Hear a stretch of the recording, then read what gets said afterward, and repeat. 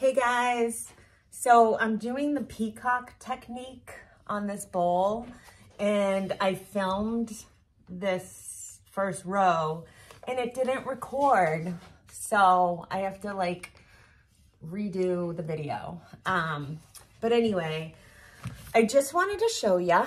I made a line with a marker where I want just a rough line. Obviously it's not the best line, but it's good enough. I use this throwing line here as the first line to follow with the V's or the U's. I end up doing V's, but so I did the first row like that to the first line, the throwing line. And then I made a marker line, and this will fire off, so don't worry about it. The marker won't show up in the firing. And then, where's my handy dandy tool? I have a, this is from, I don't know how to pronounce it. Ziem, I don't know. It's Ziem Tools. And so what I did was I filled this with light flux, and there's different size applicator tips. And I chose like, I don't know, the one that I felt I wanted to use. So now that the first row is dry here, I'm gonna start the second row of V's with this thing. This is better than using a paintbrush, because I find when I use a paintbrush, it takes longer, and I have to go over it, you know, more times to get a thick line. Whereas like a bottle or this type of tool just comes out really thick already. So I only have to do it once. But my hand does get tired using this thing. You do want this row to be dry before you do this one, because your hand's gonna end up hitting it and you mess it up. This is just about dry, so I think I'll be okay. And I'm gonna go ahead and start the second line. I can't wait to see how this comes out. This is on standard 266 dark chocolate brown clay. So step one is to get the V's on here, or the U's. All right, I'll be right back.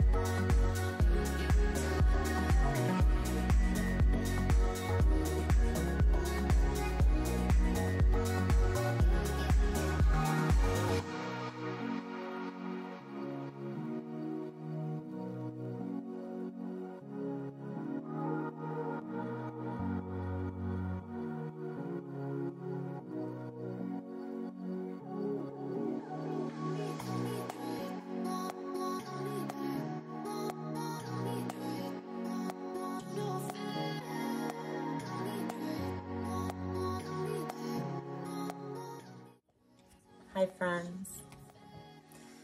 Hi. I wanted to show you the inspiration for this piece. So this is a Peacock bowl that I did. And I did this on black clay, as you can see. But I wanted to improve upon this. So this is the same, this is Jaded Stroke and Coat. And I really love the Jaded, the color that it came out. And I had used other Stroke and Coat colors in here, like a purple and a yellow. And they didn't really I don't know, they're okay. But I really am digging this green. So this also has, this just has 2 coats of sandstone over the whole thing. I'm sorry, 3 coats, Mayco Sandstone. And what I'm not crazy about is that it's very rough. The feel of this, because it's a matte kind of glaze, and you can kind of see on the outside, I only used 2 coats on the outside, but it's just rough. It's very rough to the touch, and I don't like that. I want it to be smooth. So my plan is to try to modify this. In this bowl, I'm using standard 266 brown clay, which is similar to the black, but not entirely. But I believe that this green Jaded color is gonna look amazing on the dark chocolate brown clay. So that's why I did mostly, all of it I did in this Stroke and Coat color. So I've got my flux lines and then the Jaded Stroke and Coat. And I didn't do dots, I did triangles because I wanted to get more of that color instead of like a small circle. And on the outside, it's an experiment, right? So on the outside, I did 2 times of that Stroke and Coat Jaded in the triangles. So I just want that color to be more prominent. So the other thing is I'm going to try, I was trying to think of a glaze to use that would underneath the, oh my gosh, underneath this glaze that I used on this bowl to get that shininess. I believe that if I put this on top of something else or vice versa, like a shinier glaze, it might become more shiny and less matte and less rough. So sandstone. So the sandstone, I came up with oatmeal, to put oatmeal underneath the sandstone.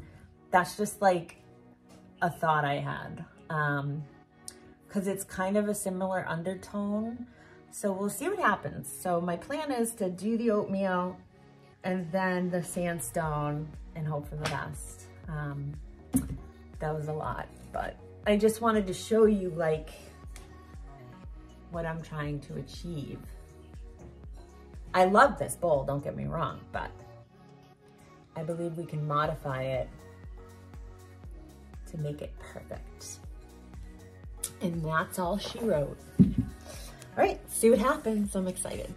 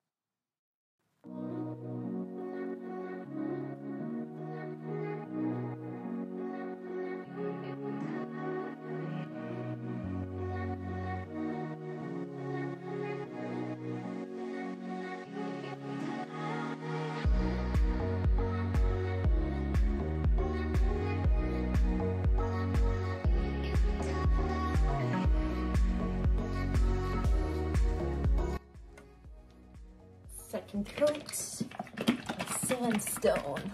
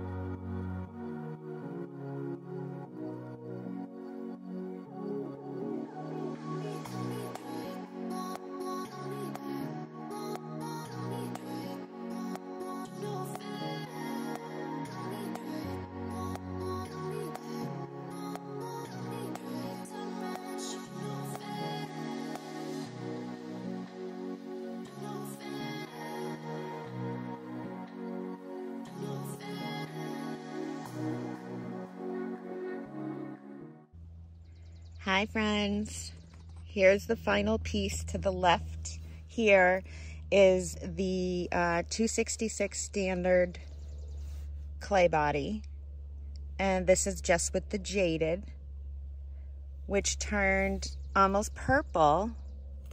See those striations? And then this one, the inspirational piece on the black clay, had honeydew list, all stroke and coats, honeydew list, Jaded, and leapin lizard. And this did not have the oatmeal, it just had sandstone. So what do you think? Honestly, I wasn't too crazy about this, so I might reglaze it. What do you guys think? Should I reglaze it or should I just leave it alone? So I wanted to also just show you the difference between the two clay bodies.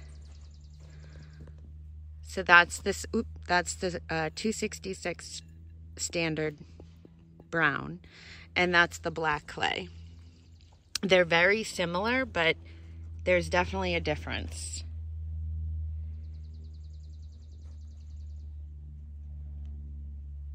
Kind of cool. I'm just not sure like how I feel about this one. I need to like snuggle with it for a few weeks before I decide if I'm gonna like refire that. I don't know, somebody might like it. Anyway, I'd love to hear your thoughts on this piece and if you would reglaze it. And I hope you found the video helpful in applying flux and doing the Peacock technique. There's so many variations that you can do. So that's it. It's Memorial Day weekend, and I'm wishing you all a wonderful, beautiful, hopefully long holiday weekend.